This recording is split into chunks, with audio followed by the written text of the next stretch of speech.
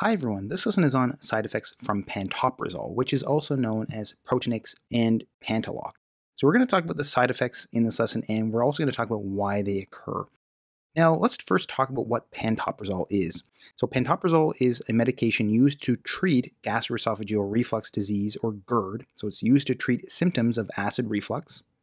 It is a proton pump inhibitor, or PPI, which is a medication that reduces the action of proton pumps. So proton pumps are these little pumps that occur on certain cells in the stomach called parietal cells. And these cells actually pump out H plus ion, which are protons. These are what acidifies the stomach. And PPIs, like pantoprazole, actually inhibit those proton pumps. So the stomach doesn't become as acidified as it should. And this is why it treats symptoms of gastroesophageal reflux disease. And along with pantoprazole, there are other PPIs, including Omeprazole as well. And again, these PPIs act to inhibit H plus or hydrogen ion pumping into the stomach to acidify the stomach, so they lead to a reduction in stomach acidity, which would actually mean that pH of the stomach rises.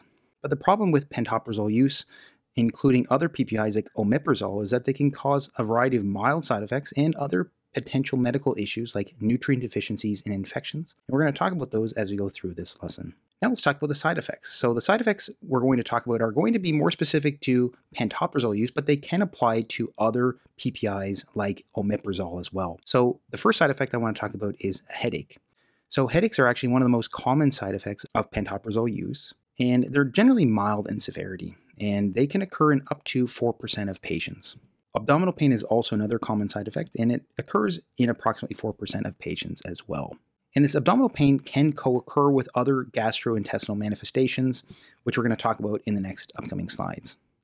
So some of those gastrointestinal manifestations include bowel habit changes. So bowel habit changes can include watery diarrhea. So watery diarrhea can occur in some patients that use pantoprazole and other PPIs, and it occurs in roughly 4% of patients. And some other patients may also experience constipation, which can occur in roughly 4% of patients as well. So some patients may have both watery diarrhea and constipation, and some will just have either watery diarrhea or constipation. And we can also see issues with increased flatulence as well with pantoprazole use. We can also see issues with nausea and vomiting with proton pump inhibitor use. So nausea can occur in approximately 1% of patients. Vomiting or regurgitation is more likely to occur, and this can occur in up to 4% of patients. We can also see issues with chest pain in some patients. So this can actually be one of the more common side effects of pantoprazole use, and roughly 4% of patients are affected by this. Dizziness can also be a side effect as well. So feeling dizzy, generally mild dizziness, is something that may be noted with patients who use PPIs like pantoprazole. Pruritus can also be another side effect. Pruritus is going to be an itching sensation. It can be generalized, and multiple areas of the body may feel itchy, and up to 4% of patients who use pantoprazole can have itching or pruritus. We can also see issues with skin rashes as well. So skin redness and inflammation can occur. Hives can occur in some patients, so these bumps or swellings can occur, and this also can be generalized as well. And approximately 4% of patients that use proton pump inhibitors can be affected with skin rash. Facial swelling is also another side effect of pantoprazole use, so this is going to be otherwise known as facial edema. So lips and tongue may become swollen, and this may occur in less than 4% of patients. Generally speaking, the facial swelling is not going to be severe, but if it starts to affect lips and tongue more severely, or even into the throat, this can cause issues with airway obstruction. So this can be a significant side effect in some patients. And then another side effect can be other bodily swelling. So this can be a generalized edema. So there can be swelling of extremities, feet, ankles, and hands, and this generally occurs in less than 2% of patients. Now, some other important nutrient issues that we can see with pantoprazole use is hypomagnesemia. So hypomagnesemia is going to be a low magnesium level in the blood. And generally speaking, this is thought to be a rarer occurrence, but a lot of times patients may be seen in hospital, they're on a proton pump inhibitor for long periods of time, and they have lower magnesium levels than they should. And sometimes the proton pump inhibitor can actually be the cause of the low magnesium level.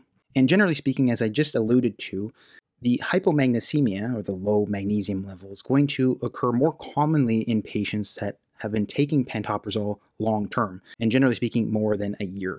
And along with this, if patients are on a diuretic like furosemide or Lasix, they're at an even higher risk for hypomagnesemia. So pantoprazole itself can cause a lower magnesium level. And then the diuretic can also lower magnesium levels as well. So we can have a even larger drop in magnesium levels. And then another important finding in pantoprazole patients and other proton pump inhibitor patients is a vitamin B12 or cobalamin deficiency. So this is going to more likely occur in patients taking proton pump inhibitors long term, especially greater than 3 years. And it may cause signs and symptoms of vitamin B12 deficiency if more severe. And the reason that this can occur is that because the proton pump inhibitors are reducing the acidity in the stomach is not able to digest certain nutrients as well as it should. So you need a certain very low pH level, so that would mean a very high acidity, in order to access some of those nutrients in food that we eat. If the acidity is not strong enough, if the pH is too high, then we're going to have issues accessing some nutrients, and vitamin B12 is one of them. So because of that higher pH in the stomach, meaning again a lower acidity level in the stomach, we can have issues with absorption of vitamin B12, which can lead to a deficiency. So with patients who are on proton pump inhibitors long term, it's important to also supplement them with vitamin B12. So even though they're not able to absorb it as efficiently as they should, giving them more via supplementation can help restore their vitamin B12 levels. We can also see issues with gastrointestinal infections. So there is an increased risk of C. difficile or Clostridium difficile associated diarrhea. And this is generally speaking going to occur when a patient has just had some antibiotic for another reason. So if they're on pantoprazole and they're taking an antibiotic for some other infection after the antibiotic use, so post-antibiotic period, they are at a higher risk for Clostridium difficile infections. So in general, patients who have just completed an antibiotic treatment are at a higher risk for gastrointestinal infections like Clostridium difficile, but if you're on pantoprazole at the same time, you're at an even higher risk of having Clostridium difficile. And not only C. difficile, but you're also at an increased risk for other bacterial infections as well. So you're at an increased risk for bacterial gastroenteritis, so infections with C. jejuni and Salmonella infections, even without an antibiotic use. So the reason that this may be the case with proton pump inhibitor use, such as pantoprazole, is because of, again, its ability to reduce the acidity in the stomach. So because there's less acidity in the stomach with PPI use, the acidity is not killing or destroying microbes like bacteria, like some of the ones that we just mentioned here, as effectively as it should. So if patients have a higher acidity level in their stomach, they're more likely to essentially destroy some of these bacteria before they can cause an infection. Whereas with patients who are on pantoprazole or other PPIs, they have a lower acidity level, so bacteria are more able to survive in their stomach and get into other parts of their gastrointestinal system, like their small intestine and their large intestines. So this is the reason why we can see a higher risk of gastrointestinal infections with proton pump inhibitor use. And some other side effects or long-term medical issues that can occur with pantoprazole use is osteoporosis and bone fractures.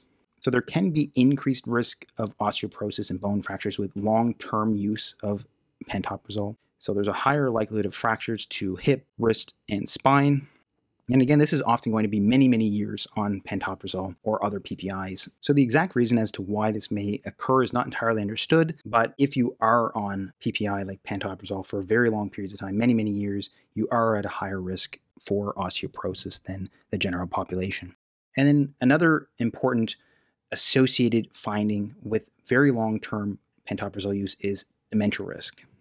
So there may be an increased risk of dementia with long-term use. And I say may increase risk because the connection is not entirely understood. There is some association with very long-term pantoprazole use and a higher risk for dementia. So I do want to mention that here. And again, the underlying mechanism is unknown. So because of all of these effects that we just talked about, including the increased dementia risk, it can be advised to actually cease or stop taking a proton pump inhibitor like pantoprazole at least once per year to assess whether the patient actually requires it. Pantoprazole is one of those medications that can be started on patients, and then the patient will stay on it for extended periods of time where they actually don't need it. So again, the pantoprazole can be stopped to see if they actually need it. If their acid reflux comes back, then they can be put back on it. If it doesn't, then they don't require it. Perhaps they've changed some of their lifestyle to help some of their acid reflux symptoms. So I do want to mention that because of some of these associated risks, like hypomagnesemia, vitamin B12 deficiency, osteoporosis, and dementia risk. Please also check out my lesson on what to avoid if you are taking pantoprazole. And if you haven't already, please like and subscribe for more lessons like this one. Thank you so much for watching, and hope to see you next time.